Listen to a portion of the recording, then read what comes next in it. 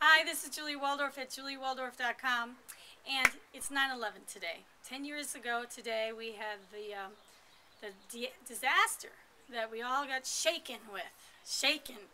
I mean, I was actually here in California. I remember I was out in the boonies, and we had to search to get we went into town, my sister and I, because we were um, out and about in her spot that you don't get any reception. So she heard something on the radio, and we didn't have reception for TV, so we ran into town to see what's going on.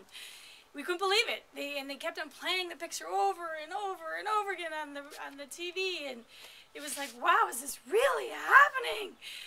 And it was a tough reality. I had Austin with me, my oldest, but my other two sons, they were babies, so I didn't bring them with me to California.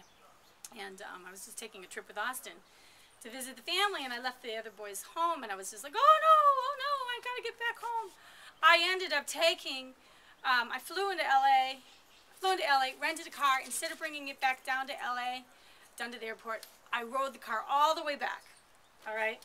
And the good news is everybody worked together, and they allowed me to do that, or they didn't allow me, I just did it, and then they said, okay, that's good, we'll send it back to LA, and everything's good. So what's the good news? What is the good news of this whole Twin Tower disaster? It was business. It was the Trade Center. It was big bucks. Things were rolling, popping, rolling there. It was a big thing there. So now, what is it? It is a place of serenity, a place where people can heal, a place where people can walk through and see flowers and sit down on a bench and read a book, and a place where people can witness the tie beam that fell down out of the Twin Tower like a cross. And it looks like it's like a cross, a sign from God to say peace, and I'm here, and here we are. And that's something to go see. It's in Manhattan. I just saw pictures. I did not see it myself, but to make a bad thing into something good, it's a good place to go visit now, and it's a serenity, and it's